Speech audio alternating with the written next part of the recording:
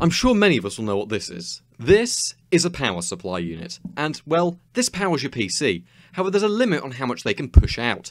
And do you know what part uses the most power? The graphics card. But what if I told you that for under £30, you could have a graphics card that could just run on any power supply? That means OEM, or just any PC you pick up off the street. So sit back, relax, as we find out what card this is. This right here is the AMD Radeon R7 250. Released in Q4 of 2013, the card is fairly recent and bears a large resemblance to its predecessor, the HD7 750. Many would cite the card as a rebrand, however specifications wise it differs a little bit, with 384 stream processors as well as 56 text units paired with 1GB of GDDR5 VRAM. A 2GB variant was also available but only used standard DDR3 RAM. This made it a little bit slower, so I'd recommend opting for the faster 1GB version if possible.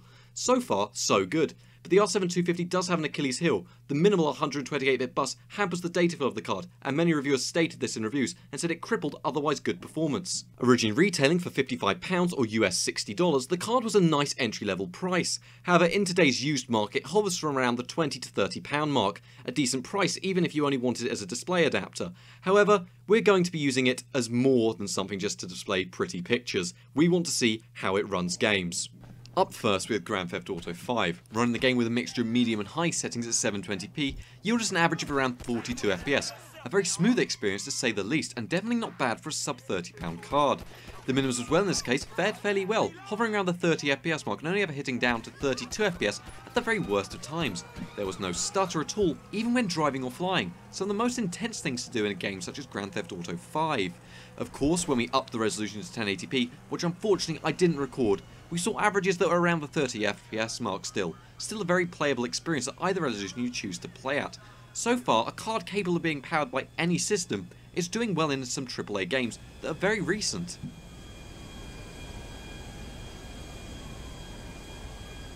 Following this is Counter-Strike Go, which hit averages around 98 FPS. The game was more than playable at its default settings, which included a mixture of low and medium at a resolution of 720p. You could of course play the game at a higher resolution quite happily, as the card seems to take all source games in its stride. This would make the card ideal, as although CSGO is heavily CPU dependent, it runs remarkably well on any processor that is more recent than Core 2 Duo, meaning you could have a relatively cheap gaming PC by just adding this card.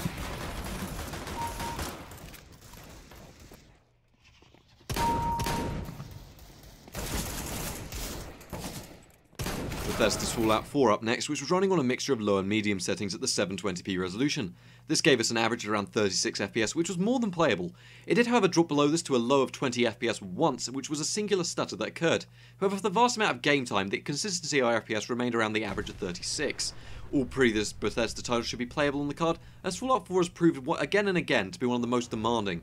Whether this be for the sake of bad optimization or nice effects, the card is suited to the nature of these kind of games. A title I haven't tested before, Mad Max, a game which reflects just how well modern games can be optimised. Running the game with a mixture of both medium and high settings at the 720p resolution gave us both nice visuals and a decent FPS to match, with averages hovering around that 45 FPS mark. Our minimum wasn't too much smaller this at 39 FPS. The game was consistently smooth, and you could have upped the resolution or settings comfortably to 1080p without too much of a performance hit. A great example of how ready this card is to handle modern AAA titles.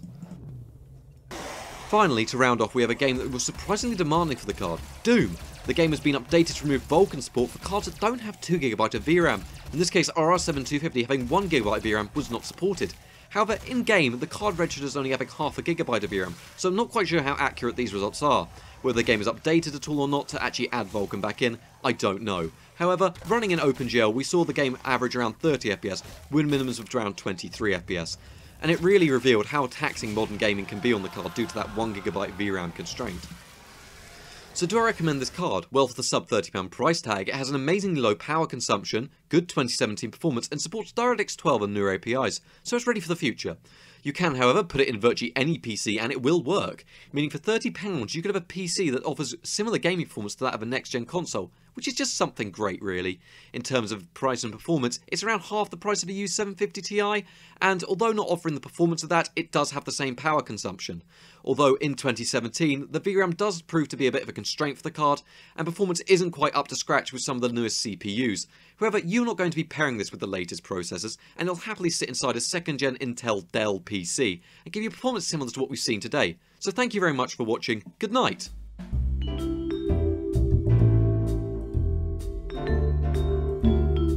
And if you enjoyed this video, why not see what else we've been up to around the channel?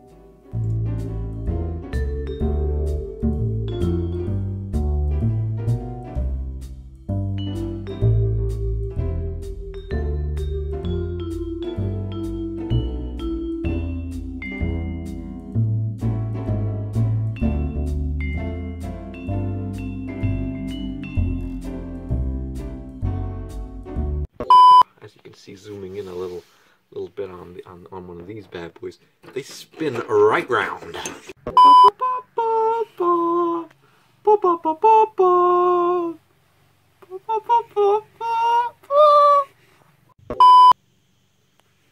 Somebody once told me the world is gonna roll me. I ain't the sharpest tool in the shed.